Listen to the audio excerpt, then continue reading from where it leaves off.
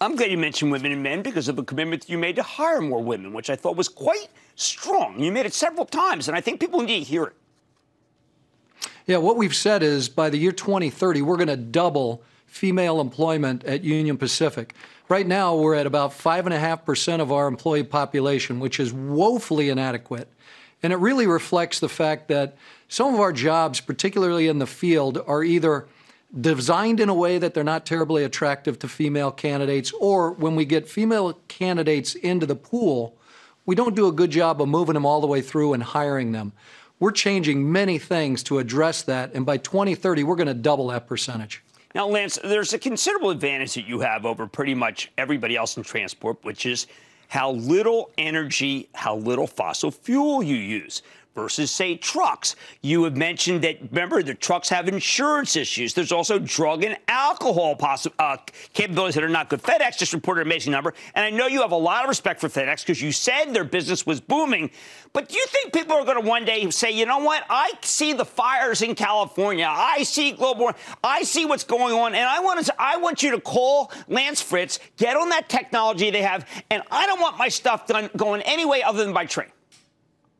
Jim, there's no doubt we're already seeing a deep interest in how Union Pacific can advance the ESG interests of our customers. And our environmental footprint is front and center. We are so carbon efficient compared to the primary modes of transportation. It's a no-brainer to use us if you care about your ESG footprint. Well, one of the things that I thought was interesting was that we always heard that the death of coal was going to be the end of Union Pacific. But the lack of how much diesel you use, how little, may be a savior. I think that you're right. I think a lot of companies are saying, I know we were up at Microsoft. Microsoft wants its suppliers and its transporters to use the lowest form of energy, and that's Union Pacific. Yeah, that's exactly right. And you got it just right. The efficiency of our network does a number of things for us. One, it's built to be reliable and consistent. That means we don't have failure cost.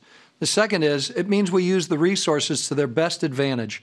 So we're a very resource efficient company. That's what everybody wants to be, right? When we talk about a circular economy, it's about creating the least amount of waste and using the current resources as efficiently as we can.